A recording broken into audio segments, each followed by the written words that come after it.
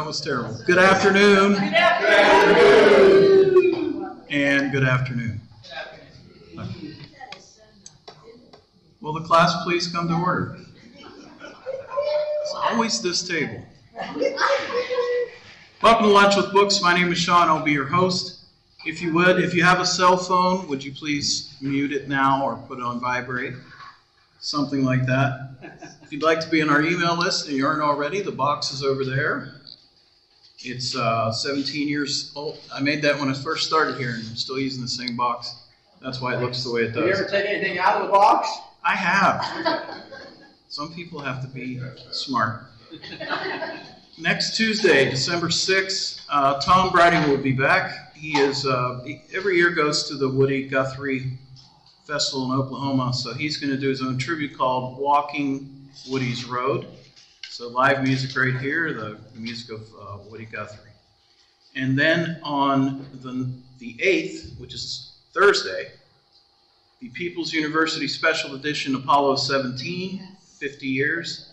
Chuck Wood and Gene Finstein will teach, and it'll be, I'm told, highly interactive and fun. It's only a 2-class series, but we'll have another one coming up on January 5th called Ancient History. That will be 8 classes into February. So we'll probably have great weather for that, I'm sure. And but we'll cover Egypt, Rome, Greece, primarily, and also the Pompeii tragedy, the volcano.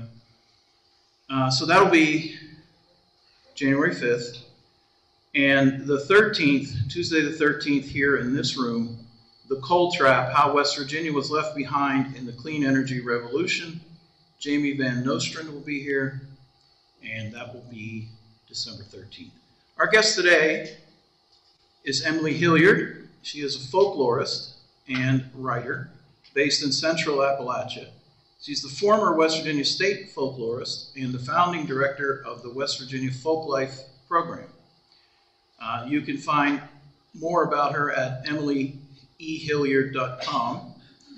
And her new book that she'll be telling us about today is Making Our Future, Visionary Folklore and Everyday Culture in Appalachia. Here is Emily Hilliard.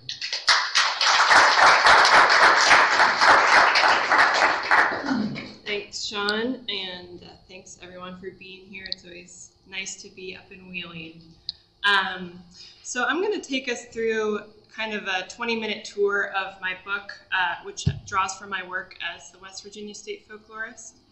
And this is kind of a non-exhaustive whirlwind tour through the book. You can kind of think of it as a trailer, like for a movie. So I'm not going to give away all the good parts, but I will give you some teasers of what you might expect to find in the book. So I'm going to start by reading a little bit from the introduction.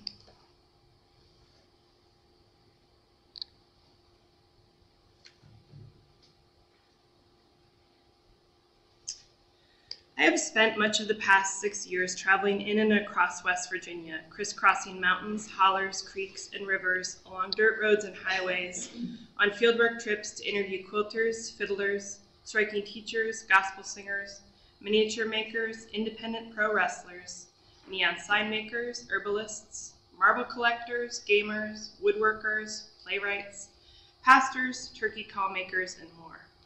I've been welcomed into homes, barns, churches, and workshops, and spent long afternoons around kitchen tables, sharing meals prepared by home cooks of traditional Filipino, North Indian, Greek, Swiss, and the particular amalgam of predominantly Scots-Irish, German, Native American, and African American cuisines now thought of as Appalachian foodways. I've eaten a lot of hot dogs and pepperoni rolls. I've attended a Lebanese Marajan festival, a Baptist singing convention, local independent professional wrestling shows, ramp suppers, and Serbian chicken blasts, visited a Hare Krishna temple, gone two-stepping, harvested sorghum, and been a guest at a Ramadan fast-breaking dinner. I've toured farms and gardens and studios with dogs and cats trailing along as their owners shared family stories and personal accounts of their work, artistic inspiration, and on a few occasions, divine visions. I've been given several dozen fresh eggs, a handmade broom, a hand-hewn wooden bowl, a rug hooking kit, loaves of salt-rising bread, books, plants, and reel-to-reel tapes. Many of the people I've worked with I now call friends. The intimate glimpse I've been offered of this place has been entrusted to me with extreme generosity, openness, and intention.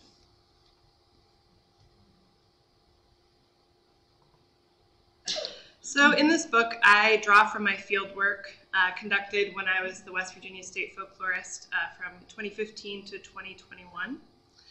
And though folklore often gets coded as the untrue, the trivial, or the antiquated ways, and in West Virginia, particularly the old-timey ways of white folks in the mountains, folklore is actually very much a part of contemporary life of every cultural community. It's the many forms of creativity in our lives that are shared between people and rooted in place. The in-jokes you might have with your family, the creative twist you add to an heirloom recipe, the way you might alter a knitting pattern, a lullaby you sing to a child at bedtime, and the regional foodways of a particular place, and even the meme edited and shared online.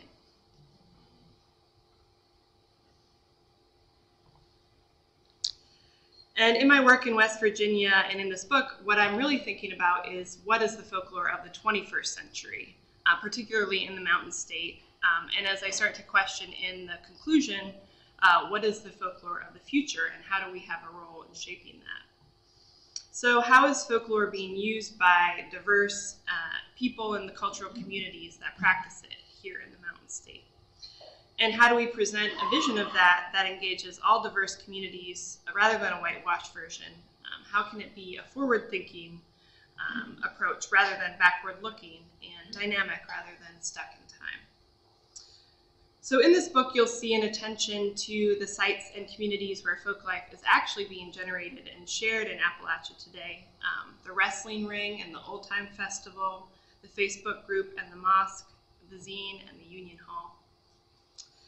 And as you probably know, my fieldwork occurred during a distinct cultural moment in West Virginia with population decline, resource extraction, and subsequent environmental degradation, loss of jobs, systemic racism, and an opioid crisis. And all of those things disrupt communities that folklore comes from and is transmitted within. But communities persist and still continue to practice their vibrant cultural traditions and adapting and evolving them to result in new forms. These vernacular forms can be a grounding force linking local communities across time and place. So to look at the way contemporary folklife functions in a specific place like West Virginia means bringing together and drawing connections across some of the seemingly disparate topics included under folklore's umbrella. So that's things like foodways, dance, dress, music, craft, traditional art, language. You might know Carol Doherty of the Lebanese Maronite Church here in Wheeling. Folklore allows us to ask, what do these things have to do with each other? And how are people acting in community, using these creative forms to shape a new reality for themselves? So this book really looks at how communities in the Mountain State engage with disparate forms of folklore, considers why those forms are meaningful, accounts for them, and identifies through lines across them, all as part of the modern makeup of folklife in the state. And it argues for a future-focused, collaborative approach to folklore and other cultural work. So I do that with 8 chapters in the book, which you can kind of think of as case studies on community-based contemporary traditions. And those are on the collective counter-narrative of a multiracial coal camp community in Scotts Run, West Virginia, nonprofessional women songwriters in country, gospel, and labor traditions, the foodways of a West Virginia Swiss community in Helvetia, the sense of place in the hometown of writer Breece D'J Pancake in Milton, the expressive culture of the West Virginia teachers' strike, the cultural significance of the West Virginia hot dog, local independent pro wrestling as an Appalachian storytelling tradition that has a long history in the state, particularly here in along the Ohio River, and the post-apocalyptic vision of West Virginia presented and shaped by players in the video game Fallout 76. So I'm going to take you through a few of these chapters and some interesting tidbits I found while writing and researching them. So we can look at Scott's Run, which is outside of Morgantown. It's a former coal camp community. It's multi-ethnic and multiracial, and was documented by the Farm Security Administration photographers in the 1930s, which inspired Eleanor Roosevelt's first New Deal homestead, Arthurdale. So many of the families in Scott's Run were relocated to Arthurdale, but Arthurdale only accepted white American-born families and those who were considered best off and without any radical political leanings. So this was a coal camp after all, and particularly with immigrant communities, there was a lot of fear of a communist uprising. So they wanted to take families that they thought would not revolt in Arthurdale. Descendants of those who remained in Scott's Run maintain a counter-narrative saying, although we didn't have the material resources we needed, what Eleanor Roosevelt was trying to create in Arthurdale, we already had that in Scott's Run. And we were integrated well before Morgantown next door with an integrated pool and movie theater, multiracial families, and systems of care and mutual aid that went across racial and ethnic lines.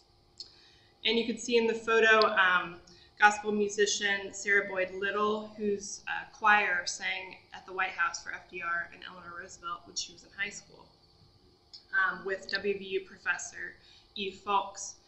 And the woman in the middle of the photo is actually Sarah Boyd Little's sister. So if you go look at these photos on the Library of Congress website, or go to the Library of Congress and look at them, none of the people are named, but everyone in Scott's Run knows who they are.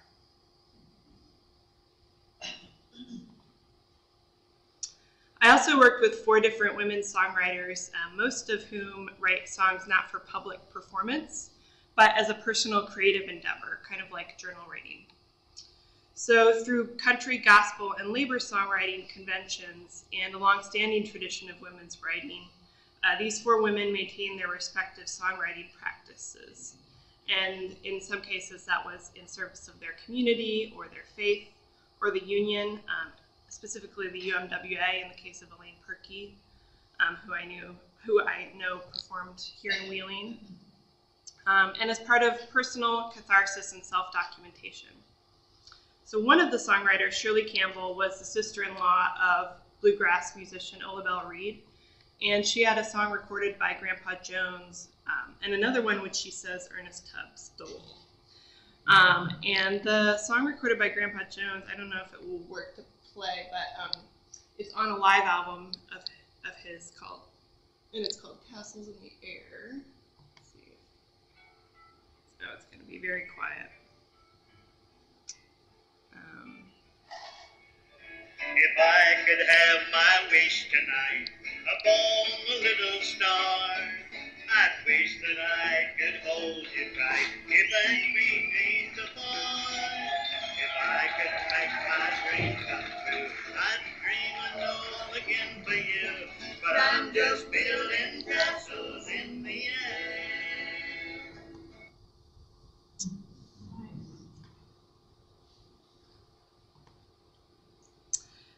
In another chapter, I look at the West Virginia teachers' strike of 2018 and 2019 from a folkloric perspective, which really revealed how teachers and school service workers used expressive culture as a form of resistance as they organized online and in physical spaces. So communicating through t-shirts, signs, foods, chants, songs, and digital memes, the teachers demonstrated the importance of care work in sustaining the everyday life of their communities. And to watch the teacher strike as it evolved, I was at the Capitol, I think, 7 of the 9 days of the strike, taking photos and interviewing teachers. It was really to witness the visionary possibilities of expressive culture and its ability to bolster group identity and forge a new reality in resistance to dominant power structures. And as it turns out, teachers are really good at making effective protest signs and memes. They put those bulletin board skills to use. So you can see here, this sign references Hazel Dickens' lyrics. We won't be bought, we won't be sold, to be treated right and fix PEIA. Well, that's our goal. We have a Daria sign here. Another "We outlasted," flipping of water bottles as a trend among school kids, and fidget spinners, and "We will outlast you." We should have had a teacher proofread the bill. That's when the Senate and the House couldn't agree on the correct version, and they let a typo in. They passed a bill with a typo in it.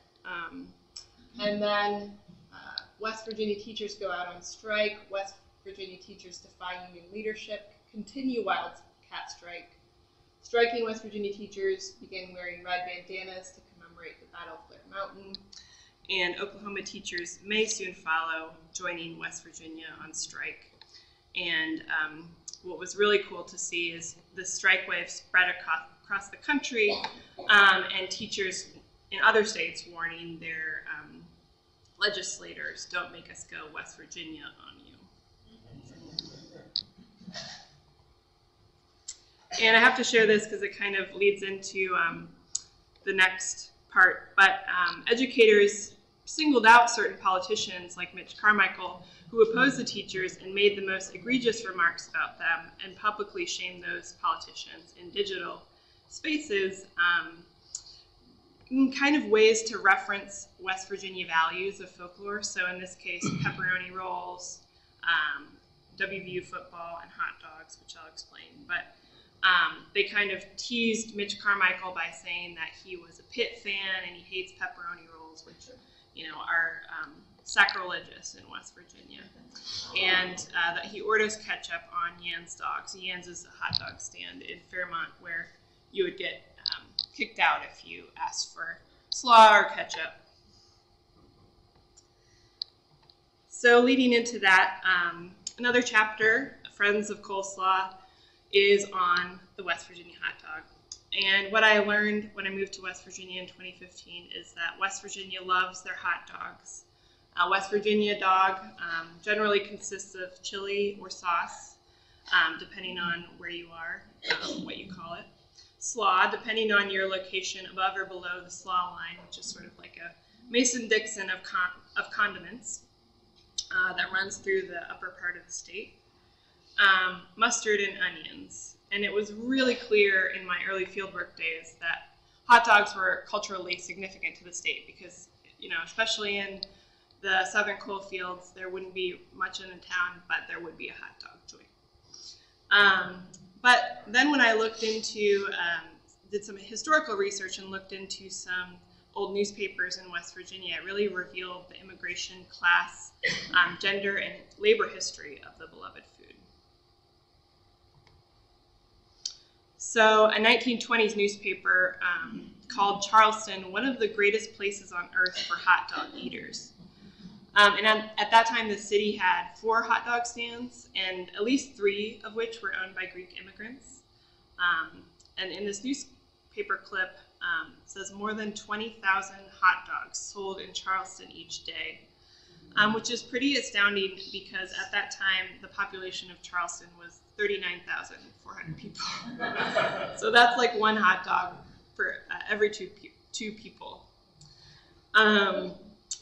And in 1922, a city in the northern coal fields erupted in what I call the Fairmont Hot Dog Stand Wars of 1922, which was a racist and classist attempt by city leaders to shut down hot dog joints that were largely owned by immigrants and catered to the city's black, white, and immigrant working class. I think maybe my favorite chapter is on the independent pro wrestling as a West Virginia storytelling tradition, a tradition which has a long history in the Ohio River Valley. And I found some old articles about brawling matches up and down the Ohio River, predating the founding of the state, so definitely in Wheeling. And I argue that wrestling is a vernacular form where wrestlers who take on the role of storytellers, and most of the wrestlers I talked to said they identify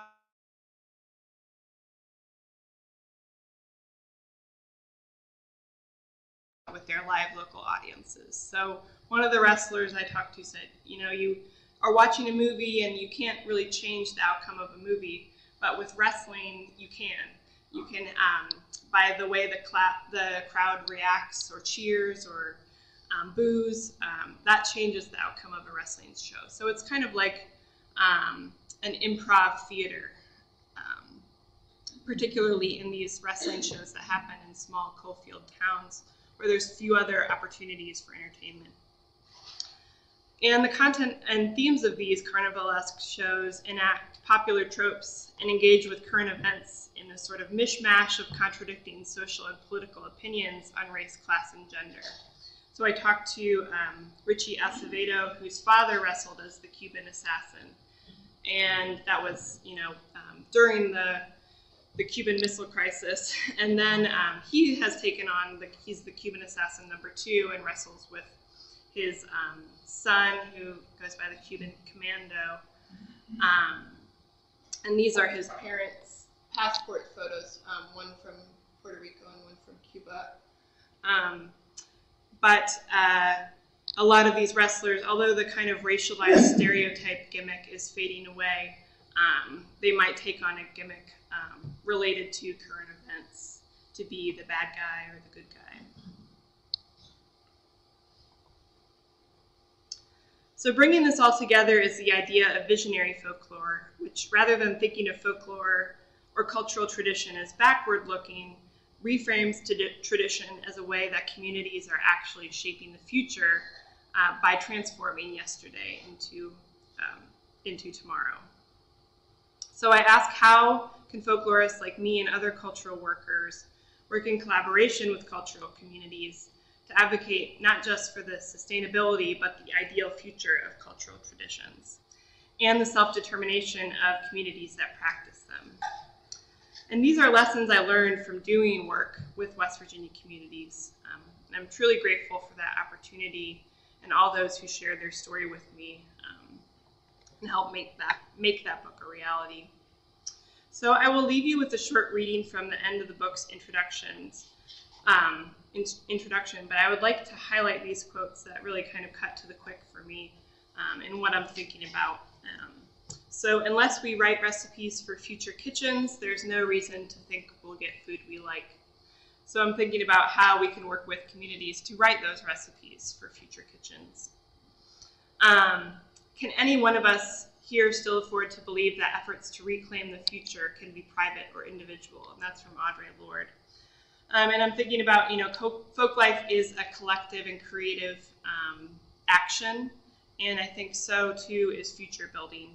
And that's kind of in opposition to the sort of startup genius narrative we're fed that will be saved by, someone who will invent something that will reverse climate change. But I really think solutions for this exist within communities.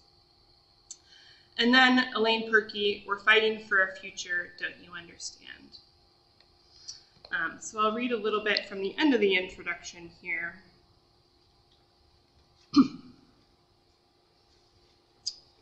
In the face of enclosure and privatization, which destabilize communities and force them to market and commodify their cultural heritage, as well as deindustrialization and environmental disaster, which can break up place-based communities from which folklore is created, resistance and self-determination can be found by reaffirming the common and collective, and redeploying that back on the destructive and deracinating forces. As folklorist and activist Kay Turner asserted in her 2017 presidential address to the American Folklore Society, collectively owned narratives offer counterpoint to the singular and reductive me story that capitalism favors. These shared narratives allow the willing suspension of disbelief to stimulate imaginative identifications and attachments. In a place where depopulation and disenfranchisement are not just byproducts, but also strategic objectives of industrial extractive capitalism, expressive culture that is rooted in community and place is subversive.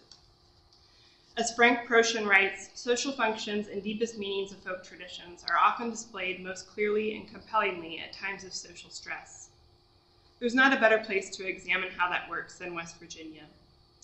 Long approached effectively as a sacrifice zone by governmental and corporate entities, West Virginia communities have experienced the violence of industrial corporate greed, bearing the brunt of the environmental and social disintegration it brings.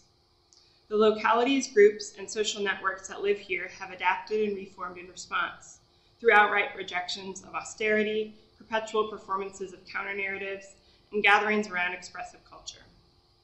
Those expressions which bolster community identity and affirm shared values can be a powerful tool in collective struggle. The challenges West Virginia faces are not unique to the state. Environmental hazards and climate change, post-industrial fallout, a disintegrating social safety net, loss of land and community, corporate malfeasance, structural racism, and a widening gap between the rich and poor are structural problems faced by the entire country. Their impact can just be more glaringly obvious in Appalachia. What I hope this book reveals is not only the power, but also the possibility of folklife, as well as communities and cultural workers' engagement with it, not merely as a source of counteractive resistance, but also as a productive, creative, and visionary force. As communication studies scholars Ken Ono and John Sloop state, vernacular discourse does not exist only as counter-hegemonic, but also as affirmative, articulating a sense of community that does not function solely as oppositional to dominant ideologies. Perhaps the struggles, responses, and creative possibilities of West Virginia communities, developed in some case in the direst of conditions, can offer a model for other places and futures. In my conclusion, I turn from a focus on the present formation of cultural traditions to the future, considering how communities and cultural workers can adopt a visionary outlook. I ask, what can we do today that will enable communities in the future to share local collective knowledge and be self-determining in their approach to their folklife traditions? And reflexively, how can cultural expression bolster collective identity and self-determination? I hope that as cultural workers and community members, we not only question, but also act on those visions in our work. In presenting this critical picture of West Virginia folklife as I've encountered it, I also aim to convey to the reader a sense of the work of a public folklorist, particularly the dialogic nature of the collaborative ethnographic fieldwork process, from interview to relationship building, to the meaningful presentation of that shared story in the world. The conversation among people and communities I write about was already in progress. Through fieldwork, I asked to enter the conversation, to be oriented to it, and become part of it, sometimes minimally, other times centrally. The people I worked with generously invited me in. Though the focus of this book is on the communities themselves, I hope the following chapters also communicate what it means to be entrusted with these stories, to bear that responsibility, and to develop powerful relationships across positionalities. Through writing this book, I've come to understand that the nature of my work as a public folklorist is to offer my assistance to local communities in recognizing themselves as collectivities with some shared identity and history, even if contested. Communities that, through shared creative expression, can together realize the power of self-determination in making their future. Thank you. I'll take some questions now. Yes. Where are you originally from? I grew up in Indiana, Indiana. I imagine passing on and sharing folklore is a personal interaction. People actually talking to each other. Mm-hmm. So with more and more being done, people doing screen time, electronics, and Facebook, do you think, how is that going to affect folklore? Well, it actually, I mean, people are definitely sharing folklore online. So people, like, I play the fiddle and I can go learn a fiddle tune on YouTube.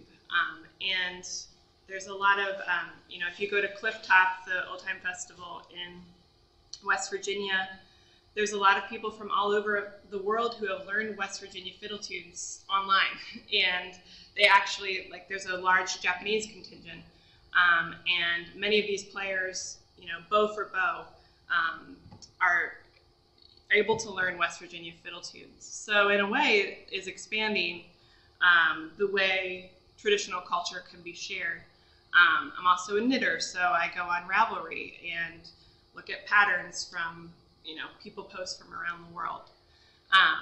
So that's definitely a way that folklore is being shared. Video games, which is the last chapter of my book. But there is something, that you miss, I think, not being face-to-face. And so we always kind of privilege that face-to-face interaction and being able to sit knee to knee with someone and, learn a fiddle tune. Well, and when you're learning those fiddle tunes online or knitting, you're relying on someone putting that online for you to see. Mm-hmm. But actually, there's lots of old-time recipes and old stories that aren't shared. Definitely. Yep. Mm-hmm. That's true.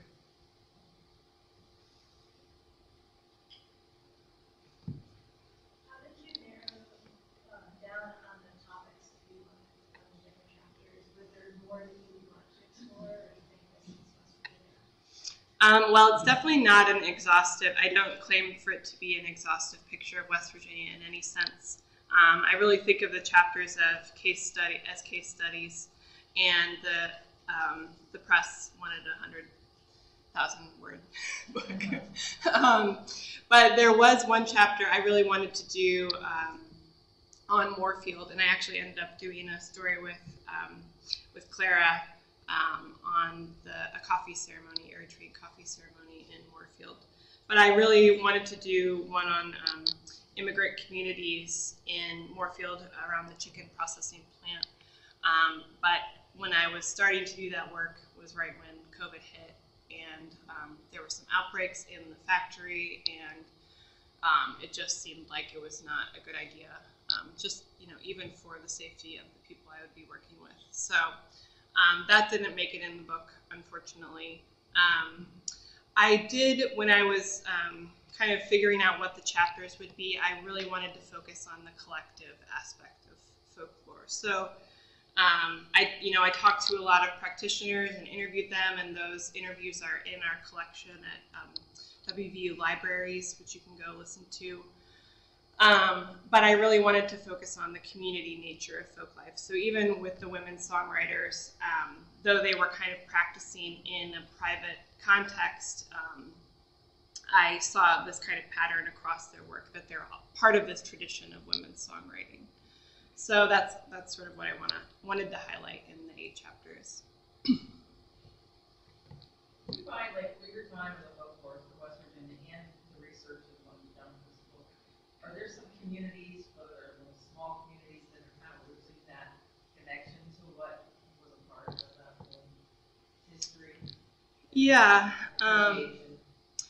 I think communities, one of the things I write about in the conclusion is that you can't really separate the material conditions of a place from its folk life traditions. And so in order for people to be able to pass on their folk life traditions, they need to have their basic needs met.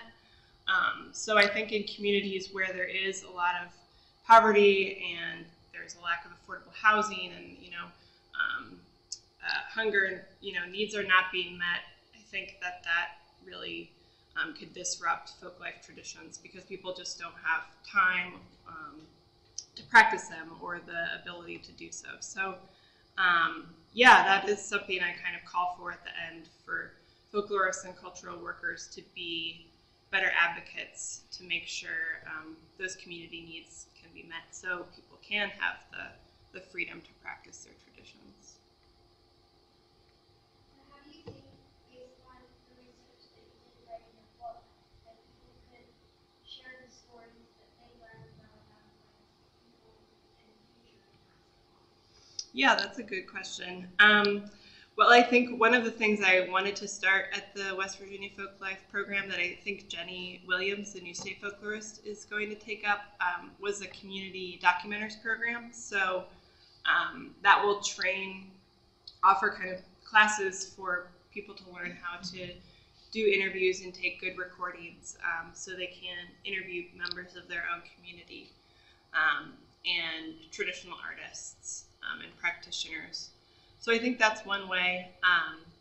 And even without that, many people have cell phones now, and there is decent recorders in there. So I encourage everyone to, interview your elders and talk to them about what it was like growing up. I have done a bunch with my grandma, and there's also a StoryCorps app you can use and actually upload your interview directly to the Library of Congress if you want it, your interview with an elder to be preserved. So I encourage people to do that. Then there's programs like the West Virginia Folklife Apprenticeship Program that pair mentor artists with younger artists, and they work together for a year and get a stipend to pass those traditions on, make sure they continue with the next generation. So you're from Indiana, so what got you interested in West Virginia? Well, I was living in DC at the time, and I play old time music, so I had been to West Virginia quite a bit for that, and also would go ski at Whitegrass, the cross-country ski place in the Canaan Valley. So I'd spent some time in West Virginia and was really interested in it generally. So, and I had done some work in Helvetia already. So yeah, it was something I was already curious about when I applied for the job. I have an online question. I'm going to ask my own question first. As a musician, I'm wondering if you run into two of my heroes, John Morris and Dwight Diller, and if you have any memories of them. Yeah, well, I have never met Dwight, although I've wanted to. John Morris is a friend. I nominated him for the National Heritage Fellowship, which he received, which was so awesome. Yeah, John Morris is an incredible fiddler from Clay County, and he, with his brother, started an old-time festival at their family's land in Clay County. And their idea or their kind of vision for Old Time Festival was, we're going to have a festival where the elders live, and then the young people can come to the elders, rather than the other way around. But they had all kinds of different, musicians from West Virginia, and flatfooters and dulcimer players and blues musicians and banjo players.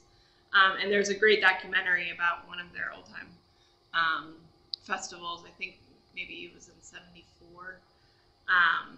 But yeah, John Morris is really a keeper of the tradition, the specific fiddle tradition of Clay County. And he's a great guy and did some labor activism as well. The online question was, they wanted to know where you stand on the coleslaw line, much later. Yep. And if you sampled all the foods in your book. I think so. I think I've sampled all the foods. As far as coleslaw, I am a fan of coleslaw. I would say I'm a friend of coleslaw, and we have some friends of coleslaw totes. But yeah, my friend Dan Davis from Kinship Goods, and I saw a Kinship sweatshirt here. But yeah, I like coleslaw. I still like yams, where they don't serve slaw, and you get kicked out if you ask for it. But I will say, when you eat a Yams hot dog, the chili is so spicy it makes you want slaw. So I'm pro coleslaw, but I respect the non-slaw hot dogs. When you talk about children talking to their elders, I had my granddaughter call me one ago. Grandma, what do you remember about the Depression? And I'm thinking, I said to her, Claire, I'm old, but I'm not old. Yeah. That's funny.